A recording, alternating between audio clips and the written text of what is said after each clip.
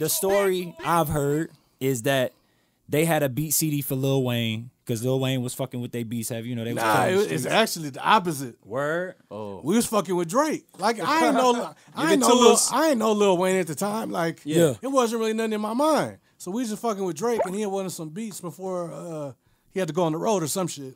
And so I gave him a CD, and then during that time, Wayne had brought him out.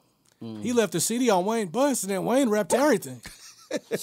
On the CD? Yeah, that ended up That's spawning Wayne. like That the sound whole like Young Wayne. Money It was shit. just he was in go mode at the time too. Oh like, yeah, it was all go, man. Shout out to Mac, man. You know what I mean? I just want to ask you one question. How'd it feel, nigga, when goddamn that every girl, Man, niggas hit you like? It was nigga, funny though. That's the shit that jumped off Young Money. Yes. You know what I mean? But that's It what was he like said. every girl. But it's, like, but it's God, even like, funny though with that because I know Will had a similar story where it's like we was actually in Chicago with R. Kelly because we did the hair braider joint for him. Right. Nigga, that video was kind of crazy. Nigga had gold hair. Kells is a fool, boy. Man, and shout out to my nigga Janky, man. Rest in peace. He was actually going back to what we was talking about. My nigga Mitchie Slick from the West Coast, Strong Arm Steady Gang that was with Exhibit. Mitch was like one of the first artists I'd ever gotten on a mixtape. And anybody knowing Mitch, like, Mitch one of the realest artists on the West Coast. Strong Arm Steady. Yeah. And so Mitch had a manager named Janky. And Janky used to work for a company called Forest Pictures or Forest DVD. So at the time, they was the ones putting out all like the independent movies and shit. And so he had got a job with R. Kelly doing all the behind-the-scenes video for him. So I sent him some beats, and then that turned into a song deal with R. Kelly. But that Every Girl in the World joint, that was a beat for R. Kelly that he didn't use. Word. Peep this.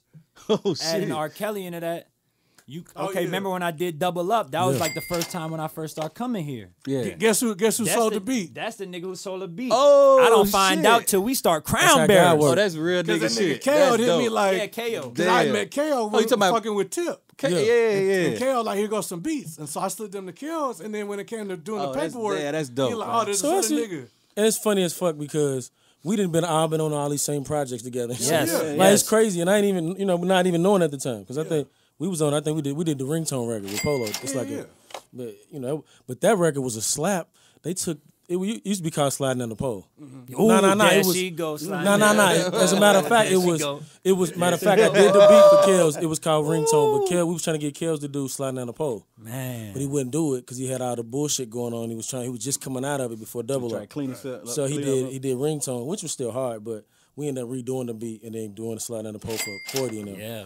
And they fucked with it out there on the West Coast hard, but No, that was Hey, it. I didn't know was y'all out was that on day, that. though.